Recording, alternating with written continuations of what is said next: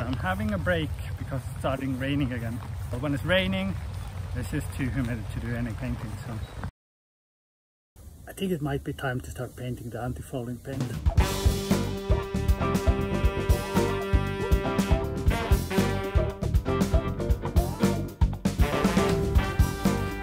I'm halfway painting the anti-fouling paint and it's 25 degrees Celsius outside in the shade, so it's quite warm in that tent.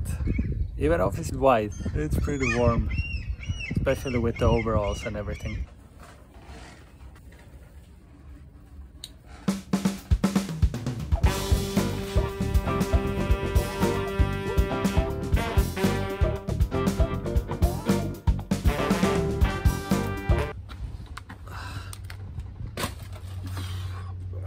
Man, it's so warm here.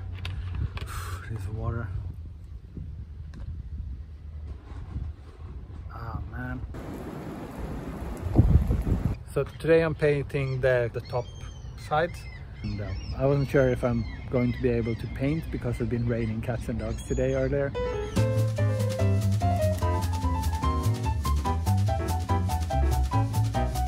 I'm battling against air humidity. It's now in excess of 80% relative humidity and it can't be above 85%, otherwise the paint will start having issues drying.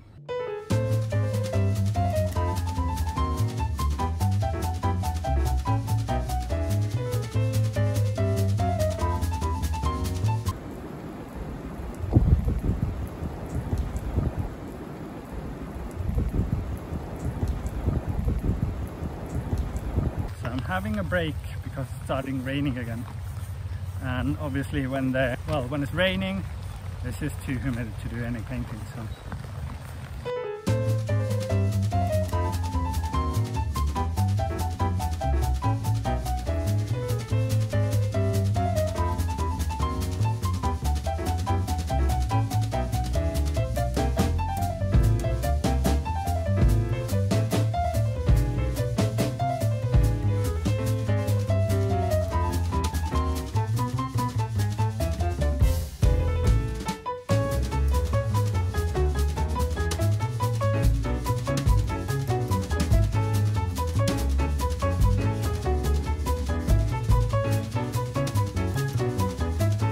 that's the second coat painted now. I have to come back later and see how that turned out, and I probably have to touch up on some small bits.